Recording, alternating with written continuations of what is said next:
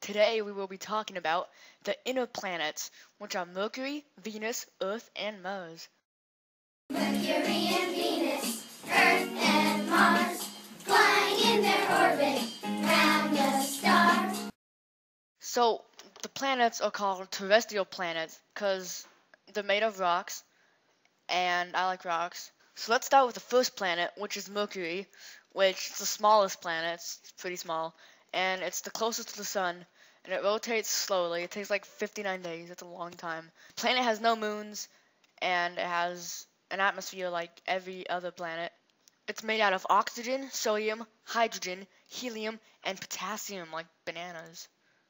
One side of Mercury is very hot, and the other side is very cold. And that's about it. Next planet. The next planet we're going to talk about is called Venus. Venus was once a twin planet to Earth, but then they realized it's nothing like Earth because it's really hot, like 900 degrees. You could like die probably. And it slowly rotates. It takes like almost a year for it to rotate one day. And it has a thick atmosphere, and it has carbon dioxide and nitrogen in it. So I like nitrogen. So Venus has no moons and no rings. It's all alone. And that's about it. Next planet. The next planet we're going to talk about is Earth. Earth is very different from the other planets because it has life on it. I bet you guys didn't know that.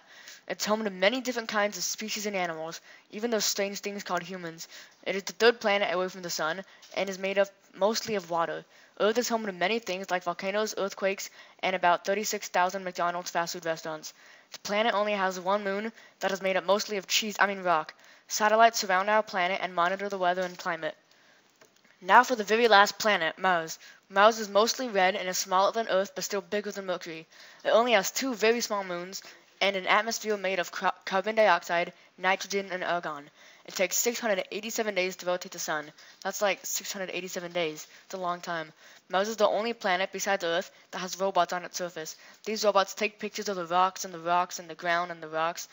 Scientists have found evidence of ice on Mars, which means there could possibly be life on it.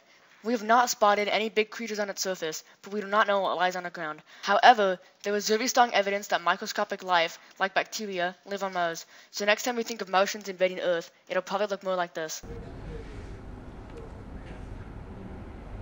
In that way people can see for themselves germs. So we have long, thin ones. Now let's review what we've learned. Mercury is the smallest planet, closest to the sun, and one side is very hot and the other side is very cold. Venus is about the same size as Earth, and it is really hot. You could even cook ham on the ground if you wanted to.